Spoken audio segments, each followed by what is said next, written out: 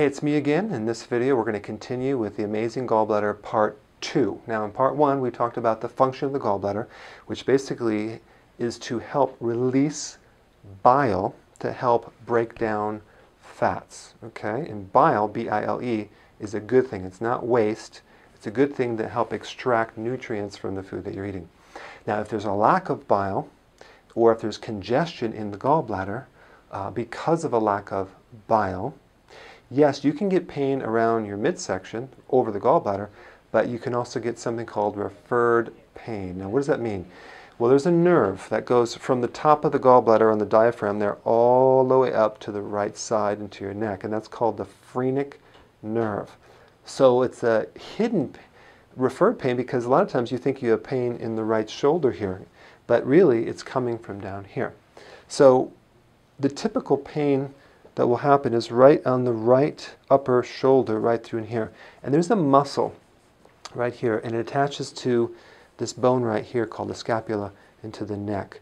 And so this little muscle called the levator anguli scapula muscle, that muscle gets really tight and ropey, and a lot of people massage that thing all the time, but it never releases because the problem is in the gallbladder. And so when you step on a dog's tail, he barks through his what? Mouth. Very good. That's my analogy. So what happens is that you'll get pain right through here. It can refer up into the neck. It can go into the right side of the jaw. It can cause headaches.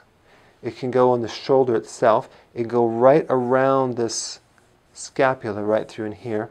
But anything right here is all gallbladder and liver because it's backing up through this liver. There's not enough space so it can put pressure on that area.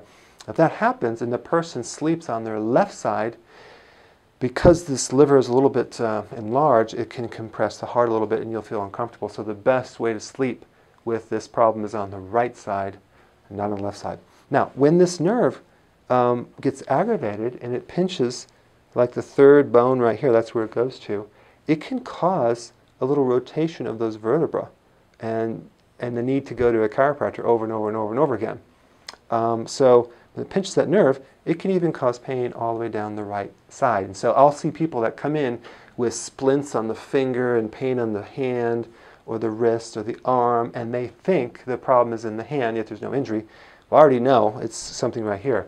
So a little bit of, let's turn this around here. If you were to press on the gallbladder very gently, and if you notice relief right here, then we know it's the digestive system, it's the gallbladder. So what do? Do we take the gallbladder out? No. Okay, no, we actually start eating healthy.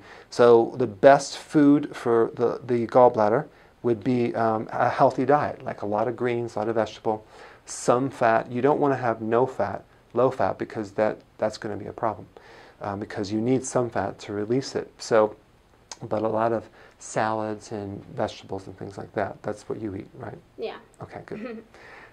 So I just wanted to explain in Part 2 this concept of referred pain and how common this condition is, yet very few people know about it. So I'm increasing your awareness on the gallbladder. So I will see you in the third part.